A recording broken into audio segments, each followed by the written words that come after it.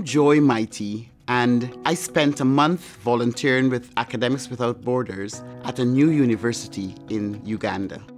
I believe in the mission and the values of Academics Without Borders. They seek to improve education, to build capacity in the developing world, and I think that's a very worthwhile goal. It aligns very well with my educational philosophy, which seeks to recognize and acknowledge that we are all human beings and that education can provide the knowledge and the skills and the experience that can help us together to build a better world.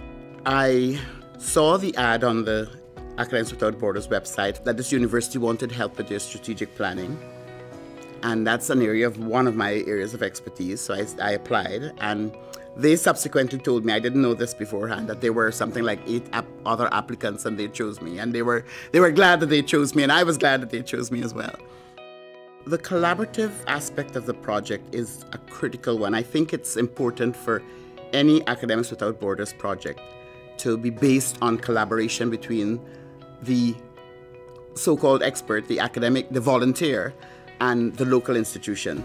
I don't think any of this work could be done without their collaboration. In my case, they knew the context, they knew the culture, they knew the history, they knew the community in which they were located.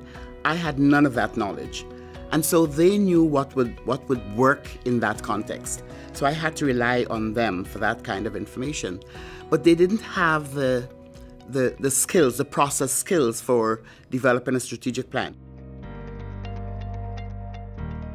For me, a critical lesson was being able to listen to the locals, to let go my knowledge or my sense of power, or whatever, I don't know what you would call it, but to allow them to teach me.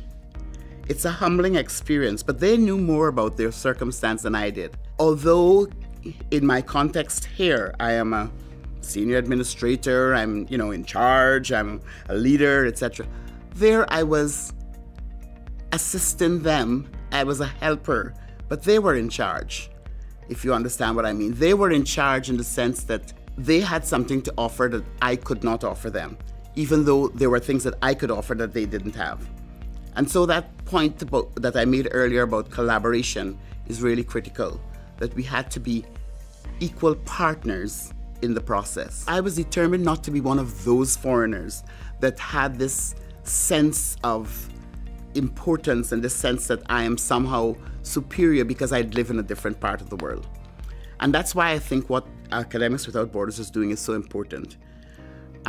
Because they are seeking to build capacity, but not to subvert or take over and to transpose our culture. They're trying to help the developing institutions to use what they have and to build and to grow on their strengths, to grow their strengths.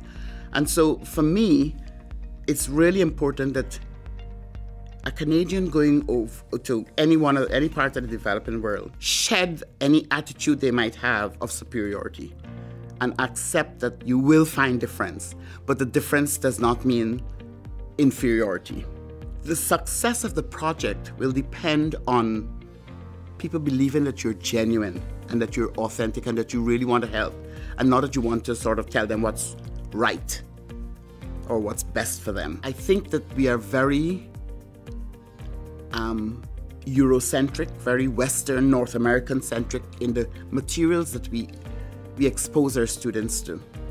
And I think even if they never get a chance to go abroad, we should be able to share with them knowledge that comes from other sources. It's almost as if other places don't create knowledge when we focus only on knowledge that's created out in the West or knowledge that's created in the North. And I think that that's unsatisfactory in the sense that we're robbing our students of the opportunity to learn what is really out there in terms of different perspectives, different worldviews. We don't do enough community-based learning. So even though we do experiential learning, a lot of that is work-integrated learning or classroom-based learning, and only a small pocket of what we do is community-based. And I think that that's one way in which we could learn about being truly international. They were so warm and welcoming, and they made me feel at home and comfortable and safe, you know. So I think that's an important part of my experience that I will cherish.